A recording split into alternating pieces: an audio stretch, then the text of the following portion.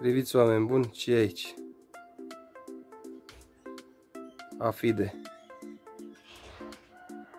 Unul dintre cei mai periculoși dăunători pe care îi putem întâlni la noi în livezi, în gospodărie, la tot ce înseamnă plantă, pom, legumă.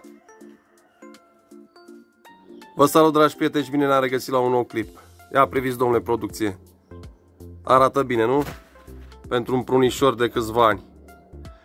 Mă ocup de ceva timp de toaletare, fertilizare, stropire și alte lucrări de întreținere a pomilor fructiferi și îmi permit să-mi dau și eu cu părerea că, na, așa suntem noi românii, campioni în datul cu părerea, cum putem să menținem pomul sănătos și cum îl putem feri de anumite boli și dăunători.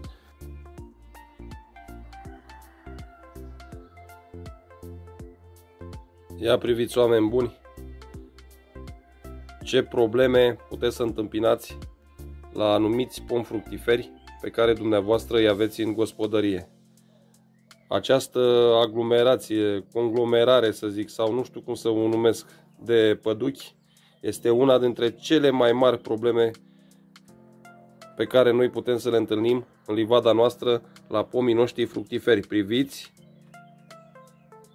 cum distrug lăstarii tineri și afectează și stopează în același timp creșterea și fructificarea oricărui pom fructiferi. Deci dacă dumneavoastră vedeți în gospodărie, prin pomii fructiferi pe care îi aveți, acești păduchi care îi observați acum pe ramurile prunului meu, trebuie să luați neapărat măsuri împotriva acestor afide, acestor păduchi verzi. Bine, ei pot fi de mai multe culori. Priviți cum sunt distruși lăstarii tineri.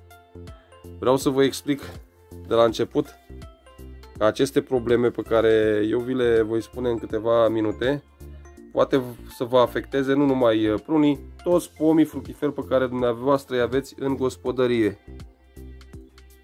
Fie că vorbim de prun, de măr, de păr, de toți pomii, ce să mai. Urmăriți acest clip și veți învăța un lucru pe care puteți să-l faceți dumneavoastră în gospodărie, fără să mai chemați tot felul de meseriași, că acești meseriași pe care îi chemați de multe ori știu mai puține lucruri decât știți dumneavoastră.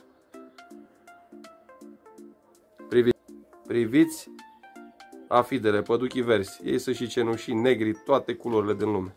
Mușiță, purici. Nu știu, sunt numiți în multe feluri.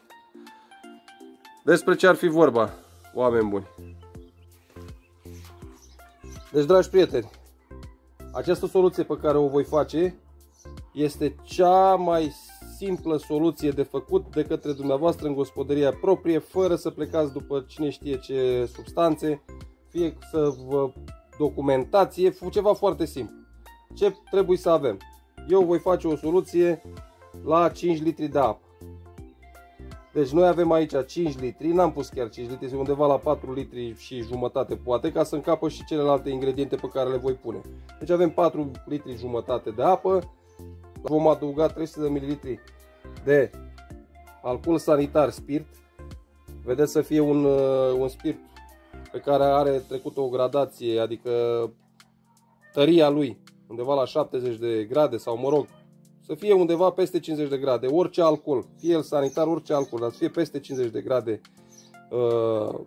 tărie, plus un pahar în care am pus undeva la vreo 50 de grame, 60 de grame de săpun lichid. Deci este și toxic și poate să elimine și acele afide, acei păduchi pe care i-ați văzut dumneavoastră, dar el va fi folosit mai mult pentru ca el să lipească mai bine pe plantă, pe frunză.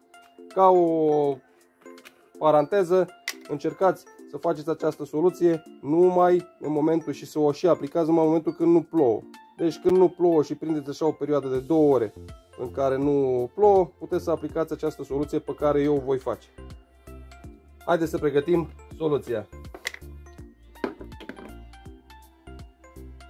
Și o să adăugăm spiritul, am spus alcool. cât mai tare.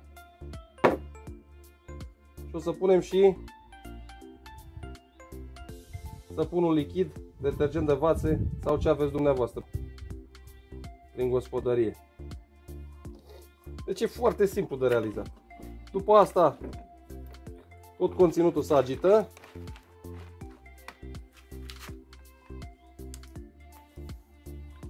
Și cam așa arată soluția noastră împotriva afidelor, păduchilor, mușiței, puricilor, cum vreți dumneavoastră să numiți. Și nu numai. Ea o să afecteze și să elimine chiar și furnici. Deci nouă nu ne rămâne decât să proprim aceste ramuri cu soluția pe care eu am preparat-o. Efectul va fi cu siguranță unul rapid, pentru că ei o să înceapă să înnegrească și o să cadă. Deci, dragii mei prieteni, ca să protejați tot ce înseamnă pom fructifer de aceste mici neplăceri, faceți-vă o soluție la dumneavoastră acasă, aveți mare încredere în ea și vă spun că nu o să mai aveți probleme cu afidele, furnicile și alte insecte pe care le mai găsiți prin pomii dumneavoastră fructiferi. Cum ați putut observa, e ceva foarte simplu de realizat, costurile sunt aproape zero, dar eficiența este maximă. Dragii mei prieteni, toate cele bune!